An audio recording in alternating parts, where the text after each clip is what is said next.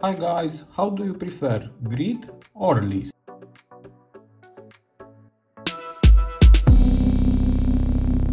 So, in this tutorial I want to show you how to change from grid to the list the aspect of your menu, and to do this it is very easy. You need to go to settings and here go down, and we have here app view.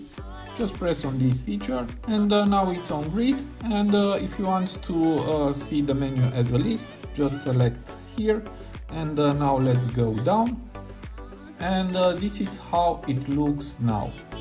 For me it's more easy to find an app as a list, but if you prefer grid it's very easy. You can change it back. Just go to settings and again to app view and select grid view, and that's all. So I hope this tutorial to be useful for you, and see you to the next. Have a nice day.